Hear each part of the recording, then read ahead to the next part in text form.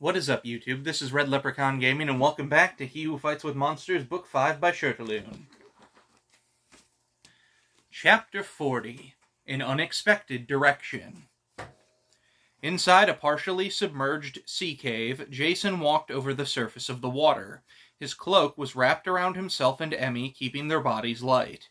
The Tawari clan patriarch also walked over the water, while Itsuki and his father rode in an inflatable dinghy.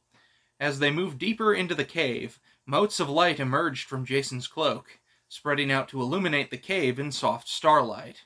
"It's pretty," Emmy said.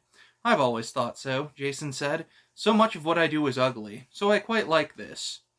Some distance into the cave, the floor rose above the water level, and all 5 people stood on the wet sand from which the water had receded. At the back of the cave was a hewn wall, carved from solid stone, with metal rungs set into it. Jason spotted the pockmarks where the rungs had corroded away and been replaced several times over the centuries. "There's no magic here," Jason said, tilting his head. "It's deeper, much deeper." "You can sense that?" Konya asked. "Barely, and only because I was looking for it. The logistical problems involved in sinking a mine shaft on a tropical island are formidable. Without magic to keep the shaft sealed and reinforced, maintenance must have been an issue." "The founder didn't want anyone to notice a patch of magic in the middle of nowhere by happenstance," Denji explained. "The wall holds back the high tide, and there's a shaft on the other side going deep enough that magic down there is undetectable from the outside, unless your magical senses are absurdly powerful anyway." "How are your senses so strong?" Itsuki asked Jason. "Supernatural senses, that's your magic and aura detection, are a function of your aura, like a radar tower sending out signals," Jason explained. "Except not, but for the purposes of this analogy, it's close enough. A stronger aura is like a stronger radar emitter, giving you more powerful of a sense of your surroundings." "I'd love to have senses that strong," Itsuki said. "Be careful what you wish for," Jason told him. "Not every power is worth the price." Jason leapt lightly up to the top of the wall, and used an extending shadow arm to pull Emmy up after him. He opened his inventory and took out a necklace with a blue jewel. "This will let you breathe if the air gets a bit sketchy down there," Jason said, as he affixed it around her neck. "Ready?" Emmy flashed him a grin, and they jumped off, Jason's cloak allowing them to float gently down. Motes of light from Jason's cloak trailed behind them, like fairy dust, as they descended for what felt like an eternity, until they finally emerged from the shaft into a large chamber and set down on the floor. Jason's starlight motes spread out to reveal a 5-sided room. Each wall was made up of liquid smooth marble, whose coloration reminded Jason of the light generated by transcendent damage. The marble was white with streaks of blue, silver, and gold, with an aperture in each wall the size of a human head. There was a soft white light shining from each of the 5 apertures. This far down, the magic was not just detectable, but intimidating. Between the gods and the builder, Jason had experienced enough transcendent rank power to recognize it when he experienced it. Fortunately, he could also sense that it was at a remove, preventing it from overwhelming him. He glanced at Emmy, who didn't even seem to notice it due to her lack of aura sense. She eagerly looked around the room. "Where's the door?" she asked. "Has the door been a metaphor this whole time?" "We'll have to wait until the others get down here," Jason said. He could sense the 3 clansmen slowly descending the shaft. "If they tell us the door was inside us all along," Emmy said, "I'm going to need you to beat them up." Jason laughed, tousling his niece's hair. "Uncle Jason," she complained, pushing his hand away. The 3 Tawari men dropped through the ceiling on the end of the magical ropes. Their feet slipped into loops at the end. "How does this work?" Jason asked. "It's quite simple," Denji explained. "You can sense the power of it, yes? How is it sealed away?" "Yes. You stand in the middle of the room and concentrate after the rest of us are out of the way." Jason looked around the clean pentagram that made up the room. "Out of the way where?" "We can stand in the corners, where all the walls meet," Konya said. "So long as we're clear of the apertures in the middle of the walls, we'll be unaffected." "You'll find the power quite easy to access," Denji said. "Enduring it is up to you." "So I just want the door to open and it does?" Jason asked. That sounds suspiciously like the door was inside me all along. Emmy snorted a laugh. That's not how it works at all, Denji said. Be aware that the power you will be exposed to is vast. None of our people have ever been able to endure it and enter the door. Only upon hearing about your powerful aura did we seriously consider that you might be the person we were waiting for. That will hopefully allow you to resist the power long enough to gain passage. The others moved to the perimeter of the room, to points where two of the pentagram's walls met. You are responsible for the safety of my niece, while I'm otherwise indisposed, Jason told the Tawari men. I recommend you take that responsibility very seriously. Of course, Kanya said. No, Jason said. This is not a matter of course. You keep her safe, or you'll wish your clan had a better poison to use on me. Uncle Jason, don't be a dick. They know you'll wipe out their whole clan if anything happens to me. You don't have to rub their noses in it. Sorry, Muppet. The Tawari clan looked from Jason to his niece with pale expressions. Okay, Jason said, rubbing his hands eagerly together as he made his way into the center of the room. Let's give this a try. Jason moved into the middle of the room and extended his senses. The power in the room answered immediately, transcendent light beaming out from the apertures in each wall, meeting in the middle to shine directly on him. The power crashed over him in a tsunami of pure, clean magic, drowning him in it like the aura suppression of a god. Even Jason's powerful aura was like a paper boat in a hurricane, blasted away in an instant. Jason forced his eyes open to check the others, who were unaffected as promised. He paid them no more mind, gritting his teeth as he stood against the storm of magic. It was not Jason's first transcendent rank rodeo, however, nor his first time having his aura pounded down to nothing. It felt like he was being squeezed in a giant fist, but he endured it with little more than a grim expression. Suddenly the light vanished, and Jason vanished with it. Jason felt like something was trying to pull his body apart, but the sensation passed after just a moment.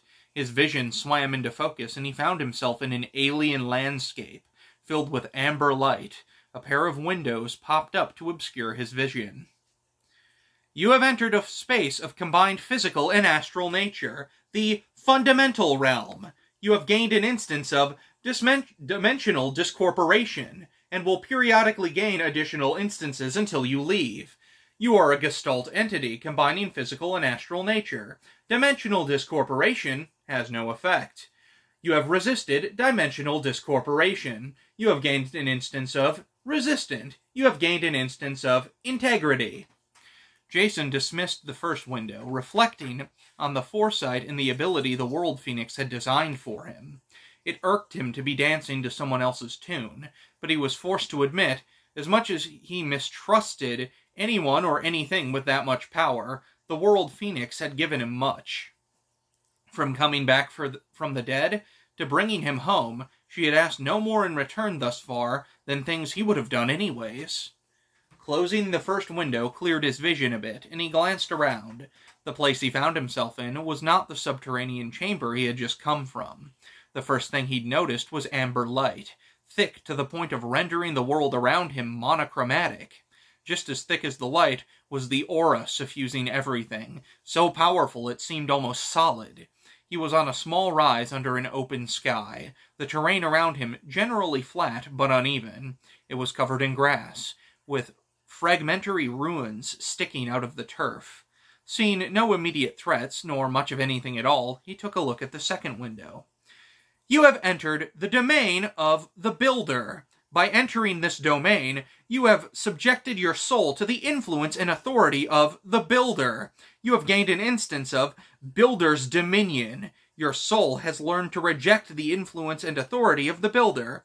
Builder's dominion has no effect. You have resisted Builder's dominion. You have gained an instance of resistant. You have gained an instance of integrity. Dawn didn't warn me about that, Jason snarled. I think we need to have a little conversation.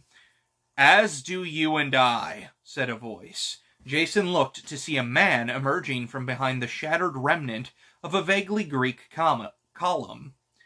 The man had a sharp suit, expensive hair, dark eyes, and a predator's smile. It's about time you showed up, the man said. I'm a busy man, Mr. Asano. But I knew you'd be here eventually. I was confident that whoever sent you back to this world would make sure you were up to the task, which is why I never bothered to stop my people from trying to kill you. If they succeeded, you weren't good enough for what needs to be done anyway. You have me at a disadvantage, Jason said. Oh, you have no idea, the man said, grinning like a snake who found a nest full of baby mice. I have many names, but the one you're most likely to know is Mr. North. The leader I was told the EOA didn't have, Jason said. You have a lot to answer for. But now is not the time, Mr. North said. Are you sure that's your choice to make? No, it's yours, but you're a smart man, Mr. Asano. More or less. Jason paused to take stock, pushing his senses to their limits, detecting anything through the oppressive aura, and suffusing the place around them felt like pushing through treacle, but he managed to read Mr. North. You're gold rank. Mr. North's only response was another Cheshire grin. What are you? Jason asked. You're not an essence user. Some kind of native magical creature? But Earth doesn't have those, and there's something else. Jason's eyes went wide. You're a familiar. A bonded familiar, but your bond has been severed. Your senses are sharp as advertised, noticing that much in this place. I was a rune spider, originally, although I've come so very far from those days. Becoming a familiar offers a creature like me many opportunities, if you look at the things in the long term. You do have to pick your essence user with care, someone who will rank up well, obviously, but there are other pitfalls, as I came to discover. Your essence user died. Jason's first encounter with a native magical creature had been a familiar of Landemir Vane, both the first person he met from another world and the first person he'd killed. Vane's familiar had tried to take revenge, only to fall victim to an aging masonry. My essence user did die, Mr. North said. That was not until after our bond was severed, however. You've heard of bonded familiars parting ways with their essence users, yes? I have. The connection is intimate, so when the familiar and the essence user become irrevocably at odds, the bond breaks. My essence user was blinded by faith, sacrifice after sacrifice, giving up power and prestige to lift up a bunch of savages. The network founder was your essence user, Jason realized. That's how you knew about this place. Just so, Mr. North said. It's so nice to talk to someone quick on the uptake. My own minions were quite disappointed before Adrian Barbeau came along.